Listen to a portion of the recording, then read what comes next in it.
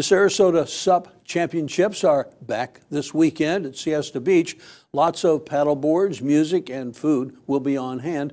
SNN's Grant Boxleyer has a closer look in this edition of Feel Good Friday. It's Feel Good Friday. Right now we are here at Siesta Beach and the third annual Sarasota SUP Championships this weekend. It is going to be big time. And take a look out there. That's what we're talking about, stand-up paddle boards. And right now I'm going to bring in organizer Rich Schneller. And Rich, it sounds like this year is going to be bigger than ever. Oh, it is, Grant. We're really looking forward to this Saturday, June 20th. The races start at 8:30 at Siesta Key Beach near the yellow lifeguard stand.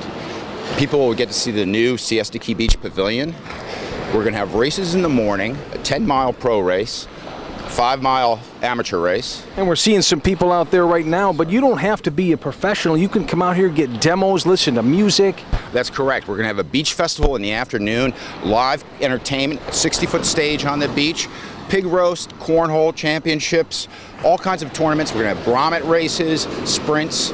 Manufacturers will be demoing their latest boards and equipment for you. So if you have an interest in paddleboard or want to learn more or just want to try it, come on out this Saturday, June 20th, all day.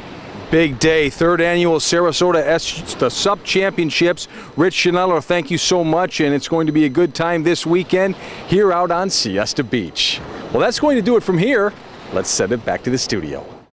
SNN's Grant Boxleitner with that story. The Sarasota SUP Championships and Festival run from 8:30 to 5 on Saturday at Siesta Beach.